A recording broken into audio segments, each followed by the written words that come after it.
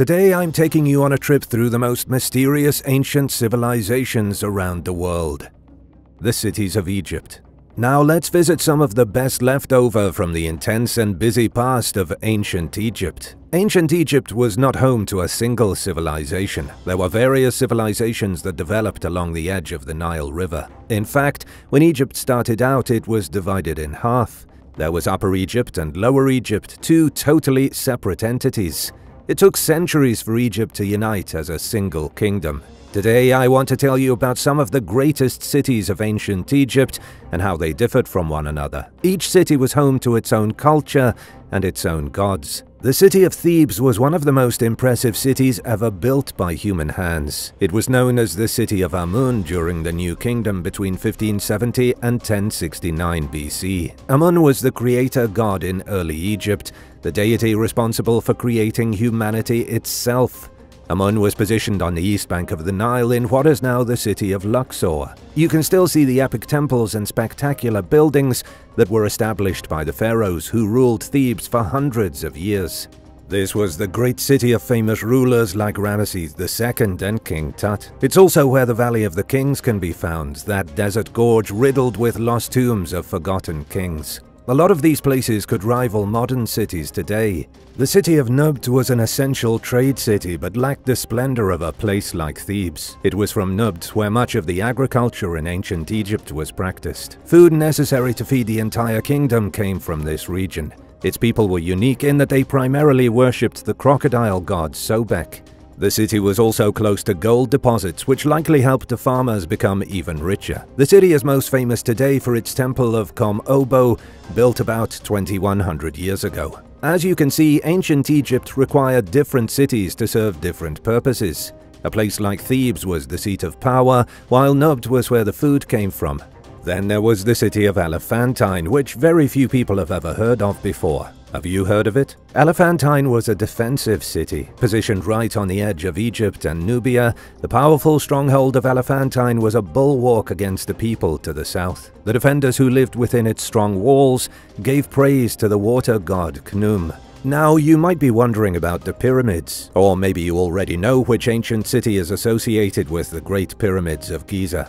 I'll give you a hint. The city wasn't called Giza. It was Memphis, the first known capital of ancient Egypt. Memphis was the grandest city on the Nile starting in 2950 BC. Some historians even think Memphis was the biggest and most advanced city in the world 5,000 years ago. For almost a millennium, Memphis stood in the shadow of the pyramids. It was a primary center of worship for many gods, including Ptah and his wife Sekhmet. By the time Alexandria was founded in 332 BC, Memphis was in ruins and the pyramids were totally neglected. The Olmec and the mysteries of the Third Eye. You've heard of the Maya and you've heard of the Aztec, but long before either of those civilizations existed, the Olmec ruled the jungles of Mexico. The Olmecs were the first real civilization in Mesoamerica. Their origins are mysterious. Nobody quite knows where they came from or what happened to them. It's also unknown what exactly the Olmecs did during their 1,000 years of rule. One hypothesis states that they understood the secrets of the Third Eye. The best place to start is at the very beginning, or at least what scholars believe to be the very beginning. The general consensus is that the beginning of the Olmec civilization was around the year 1500 BC. Then they only lasted around 900 years. By 400 BC, the Olmecs were all gone. I mean, really gone. Vanished, disappeared, poof.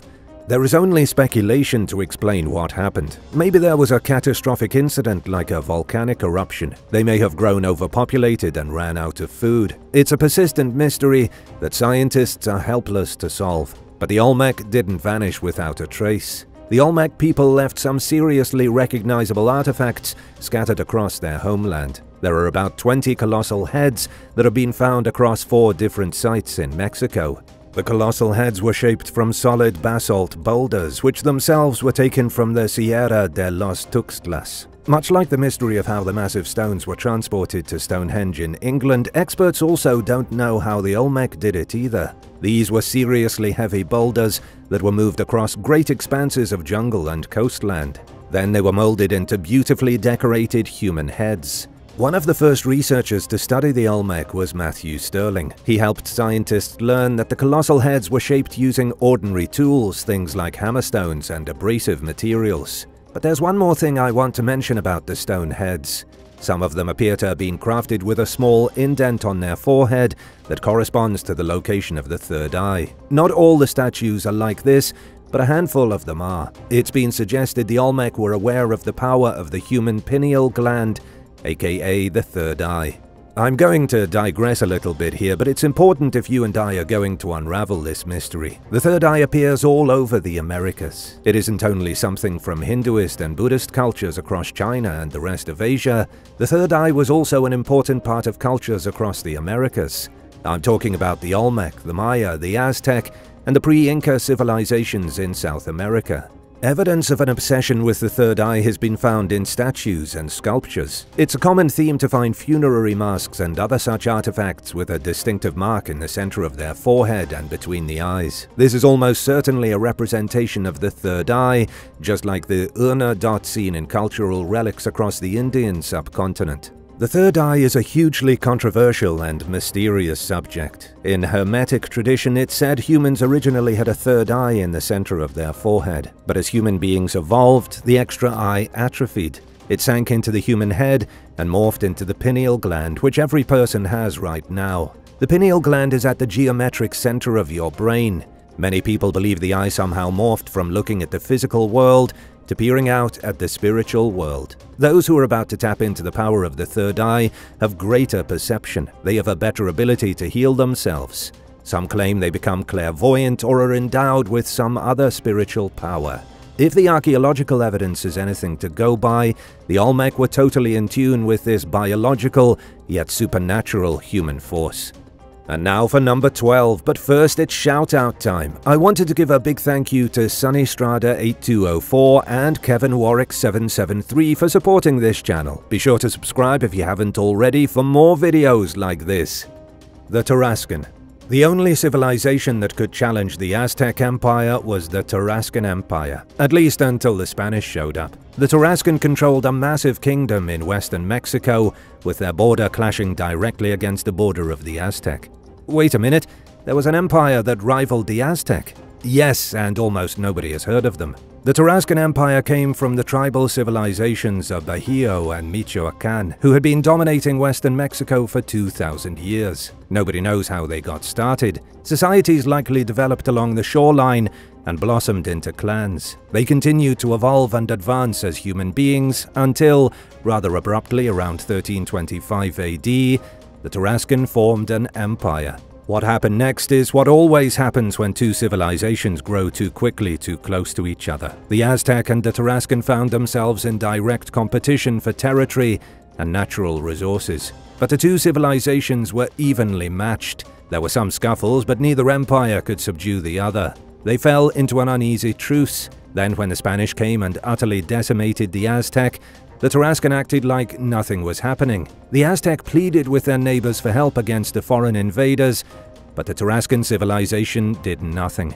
In 1522, Spaniards arrived in Michoacán. The Tarascan people agreed to peace and became a vassal state. Gemstones of the Dilmun. The sands of the Middle East have swallowed countless civilizations over the last 10 or 12,000 years. Scientists don't even know how many civilizations have been swallowed because the desert sands are so good at erasing cities. But there is one civilization historians have been able to learn much about. The Dilmun civilization lived on a small island off the coast of Kuwait about 4,100 years ago. Dilmun isn't exactly a household name like Rome or Carthage, but it is one of the oldest and most important cultures of the Middle East. It's likely the only reason I'm able to tell you about them is that they were islanders. The ruins of their cities and the evidence of their beliefs were left untouched on an island in what is currently Bahrain. Archaeologists are making new discoveries here all the time. One of the most recent finds was thanks to a group of Danish archaeologists from Moesgaard Museum. They found gemstones from 3,500 years ago buried beneath the dust. They also discovered the ruins of a jewelry workshop. According to senior scientist Flemming Hoyland, the jewelry workshop was functional between 1700 and 1600 BC. Inside the ruins were pieces of precious stones that aren't found naturally on the island of Failaka. Rather, the stones must have been imported from either India or Pakistan. This shows that even during the Bronze Age, jewels were being transported across vast distances, then processed by skilled jewelers. The Dilmun civilization must have surely had some of the best jewelers in the world. Dilmun was more than just a trading center. It was more than just a hub of commerce that had connections with civilizations across Mesopotamia and the Indus Valley. Dilmun was also a place with its own rich mythology and folklore. It's also incredibly old. There are ancient texts that have been found in Sumer, written in cuneiform, that mention Dilmun. Yet for all its age and prestige, the truth of the civilization is nowhere to be found. It collapsed 3,600 years ago. The lost people of the Himalayas. Scientists have found evidence of a complex civilization living in the Himalayan mountains almost 13,000 years ago. The evidence comes in the form of footprints that were discovered 2 decades ago. In 1998, a cluster of footprints were found preserved in the soft mud of the Tibetan Plateau. They were catalogued and stored, but the technology wasn't available to properly date them. It wasn't until now that scientists at the University of Innsbruck were able to confirm the footprints as being roughly 12,600 years old. This is shocking because up until the analysis, it was believed humans didn't live in the Himalayas until 5,200 years ago. It's truly amazing that a single discovery of something as simple as a footprint can change the popular understanding of history. Yet it happens all the time. These footprints have changed how researchers look at the Himalayas. Now they know people lived permanently in what you'd think would be an inhospitable nightmare. Honestly, why would anyone choose to live in the snowy mountains 14,000 feet above sea level? It feels like a terrible choice for survival, with very little available food.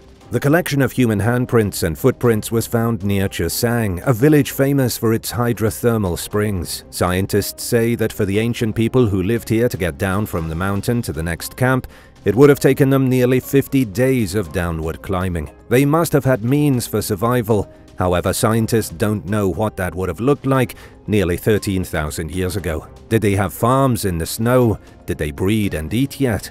Scientist Michael Meyer said there could be even older sites hidden in the mountains. There very well may have been an entire prehistoric civilization connected through various camps and cities in the Himalayas. The Lost Pew City-States. For 1,000 years, there was an epic civilization that ruled the jungles and exotic beaches of Myanmar. But what happened to them, and how did they shape modern Southeast Asia? The people of Pew likely migrated from the foothills of the Himalaya in ancient times. They continued migrating south until they hit the edge of Southeast Asia. With such amazingly fertile farmland, the people of Pew were able to transform their humble villages into megalithic cities. Farmland fed what may have been one of the biggest populations in the world. By 200 BC, the Pew city-states had taken over this slice of humid paradise. What's really remarkable about the Pew is the sheer number of cities they built. As of right now, only 12 of their majestic walled cities have been excavated. One of the biggest cities is the city of Baikthano, populated continuously from 200 years before Christ to 1100 years after Christ's death. The Pew cities typically had moats to keep out potential invaders. Their walls were made of brick and stacked high enough to block out the sun. There were priceless pieces of artwork contained inside, along with treasures from across the world. This was one of the first places where Buddhism arrived from India into Asia, so there were also religious monasteries, and for the ruling class, shining palaces that made the Romans green with envy. The cities were also built in such a way that they never really ended. They were almost all constructed right at the edge of the river, with one suburb melting into the next. This created an unending string of urbanized human habitation along the river Irrawaddy. Now let's talk about relationships. In the 1st century AD, ambassadors from the Roman Empire arrived. They were looking for easier access to China. This was one of the earliest examples of true globalization. Merchants from both sides wanted desperately to figure out how to connect the two great regions of the Old World. When the Roman ambassadors arrived in Pew, they found an unexpected trading partner. The two empires quickly established a working relationship. This incredible position allowed the Pew to thrive for an incredibly long time. They outlived the Romans, but couldn't escape their fate. According to the historical records, an army of swift horsemen arrived from the north. The horsemen raided Pew territory starting around 763 AD. Small raids became larger raids until the few city-states were completely overrun in the beginning of the 9th century AD. The Danube Valley Civilization and Ancient Language. 7,500 years before today, civilization rose in Central and Eastern Europe. They are known today as the Danubian culture, a name coined by Australian archaeologist Vere Gordon-Childe. The ancient culture is known more casually as the Danube Valley Civilization. It's believed they were the first society in Europe to practice agriculture. The civilization sprouted in the east, but soon their methods of farming spread into the west until they reached what is now France. They cleared entire forests, cultivated soil, and figured out how to domesticate animals. It's believed this mysterious group of people came straight from caveman ancestors. They were the descendants of men and women who had been canoodling with Neanderthals just a few thousand years earlier. The Danube Valley Civilization was not the only group of Europeans steadily advancing in the days of the Stone Age. There was also the Cardium pottery culture to the south, the Eastern Linear ceramic culture to the east, and the late funnel beaker culture in Scandinavia. And don't forget the Windmill Hill culture in South England. What set the Danubians apart was their organization and sophistication. They domesticated cows, dogs, and goats. They also invented a tool that's been found across their ancient territory. Scientists call it a shoe-last celt. It was like a mixture between an axe and a scythe, used for everything from killing an enemy to felling trees. I could go on all day about the complexities of Danube Valley civilization. They were some of the first people, maybe the very first people, to build two-story houses in Europe. They had furniture, they wove, processed leather, and may have invented the wheel. They also had their own religion and social structure. But one of the more interesting aspects is their alleged written language. Harald Hamann with the Institute of Archaeomythology is a leading specialist in ancient scripts. He firmly supports the idea that the Danube script is the oldest writing in the world. Tablets have been found dating to 5500 BC. The tablets are inscribed with geometric figures and symbols that appear to be written words. Nobody knows what the writing says, but one thing is for sure: the writing predates all other known languages in the world. The Ichma culture. 900 years ago, the Ichma culture appeared on the edge of the Rimac River south of modern-day Lima in Peru. They were an interesting group of people who lasted about 300 years. Then, in 1469, they were obliterated by the Inca Empire. Much of their history was lost. But archaeologists have been able to piece together some bits about the mysterious culture. They likely spoke Aymara, a popular language in South America 1,000 years ago. They also most likely came to inhabit the coastal areas around Lima after the collapse of another ancient civilization not many people have heard of. The Wari Empire had ruled much of Peru for a very long time. When they collapsed around 1000 AD, it had an effect like when the Roman Empire collapsed in Europe 500 years earlier. Small kingdoms and confederations rose from the ashes. There was anarchy and there was war. When the dust settled, the Ichma culture was in control of the southern lands. The Chankay culture reigned supreme in the hilly regions north of Lima. The Ichma ruled from their capital of Pachacamac. It would have been a truly marvelous city to behold in its heyday. Pachacamac was home to at least 16 monumental pyramids. There were great temples that crowded the skyline, with shamans and high priests holding ceremonies to venerate Pachacamac, the god of creation. Just a little while ago, archaeologists were informed of an amazing discovery. A new pipeline was being put in near Lima when workers came across a tomb. Within the tomb were some human remains, bundled in cloth and tied tightly with rope. The human remains were dumped in a pit roughly 500 years ago. Researchers think the burial was part of an Ichma ritual right before they were defeated by the Inca. Origins of the Etruscans. The story of the Ichma and the Inca is one as old as time. It's mirrored in the much more ancient story of the Etruscans and the Romans. Just like the Ichma, the Etruscans were a powerful civilization that got absorbed by their unstoppable neighbors. In the earliest history of civilization in Italy, the Etruscans were the dominating force. They controlled Rome with an iron fist, but fell to the wayside when the real Romans grew too powerful. They remain a mystery today because it's unclear where the fascinating empire came from. Even with all the technology scientists have at their disposal, the Etruscan language has never been fully deciphered. There are dozens of inscriptions that could give full details into the nooks and crannies of Etruscan life, but scientists can't figure out what any of the inscriptions mean. What you might find surprising is that even ancient scholars were baffled by the Etruscans. The ancient Greeks pondered over it, and so did the Romans in the centuries after the Etruscans were gone. One of the earliest surviving records is from Herodotus in the 5th century BC. He claimed, or rather speculated, that the Etruscans came from Turkey. He said there was a famine in the days prior to the Trojan War, which drove a huge number of people out of Turkey. The starving people settled in Italy and started their own civilization. A second popular theory is that the Etruscans came from somewhere in northern Europe. In the 1st century AD, Pliny the Elder suggested they came from somewhere in the snowy lands beyond. But this was based on little more than myth and folklore. Scholars 2,000 years ago believed there was a land called Etruria. The third popular theory is that the Etruscans didn't come from anywhere. They were indigenous to Italy, having been in the region for thousands of years before the invention of human society. Roman historian Halicarnassus in the 1st century BC believed in this theory. This is also the most popular theory among modern scholars. Scientists think there were multiple cultures existing in small pockets across Italy. For example, the Villanovan culture that's even older than the Etruscans. Try to imagine a dozen different tribes across Italy, then gradually the tribes become stronger and stronger. As this happened, the growing tribes fought for territory. The Etruscans became the most powerful in Italy around 700 BC, but they had competition from their neighbors, the Romans. It's highly probable that both the Romans and the Etruscans originated from indigenous tribes. But alas, there could be only one. The Romans, like a great gelatinous beast, absorbed the Etruscans. The Minoans.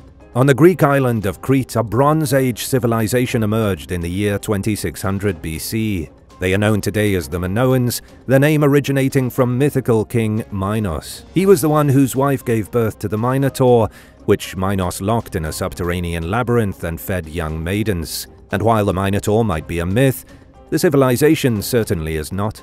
The Minoans are famous today for a whole host of impressive things. They made beautifully colored frescoes. Their culture was extremely sophisticated for its time. People wandered the streets in bright clothing and told captivating stories. Some scholars have even suggested the tale of the Minotaur came from a real-life bull cult that dominated the island.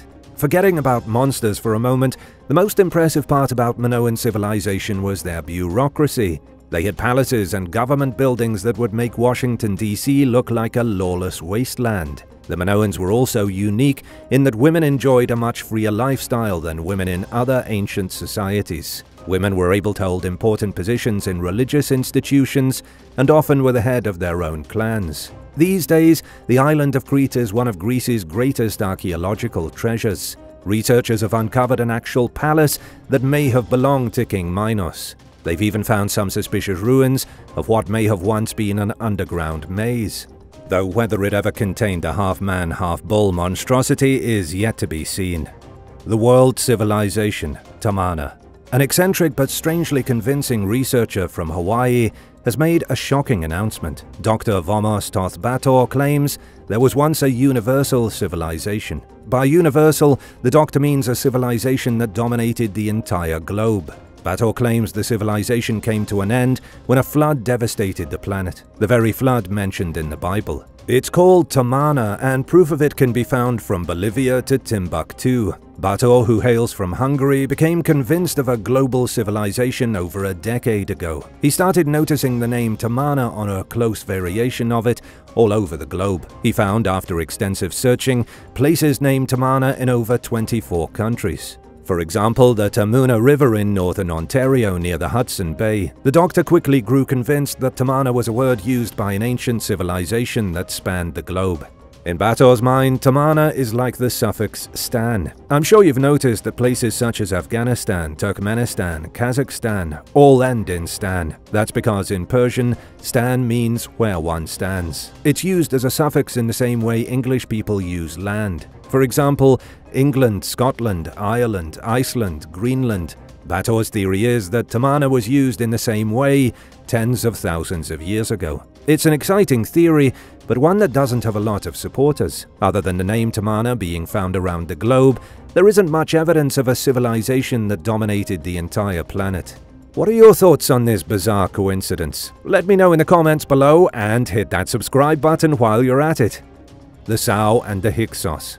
In the vast expanse of Central Africa between the modern regions of Nigeria and Cameroon, there once roamed a race of giants. According to local legends, the mysterious Sao civilization was the earliest culture to prosper in Central Africa, plus they were giants. It's really the part about being giants that catches people's attention.